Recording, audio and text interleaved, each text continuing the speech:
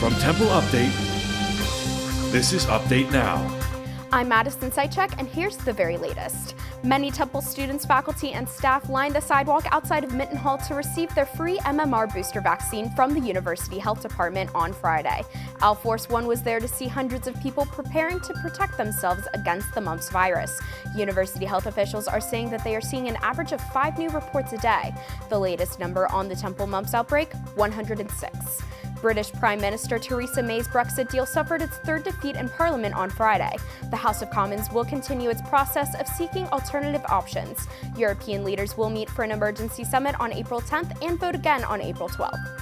The Philadelphia Phillies hosted their annual opening day game in South Philadelphia Thursday afternoon. Citizens Bank Park was roaring as the Phils crushed the Braves by a score of 10-4. Philly Rhys Hoskin hit the first career grand slam in the 7th inning, bringing the ballgame score to 10-3. The game also marked the Phillies' debut of MLB megastar Bryce Harper.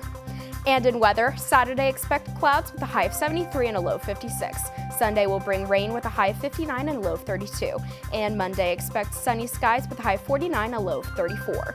That's all for Update Now. For the very latest, visit templeupdate.com or search for us on Facebook, YouTube, and Twitter.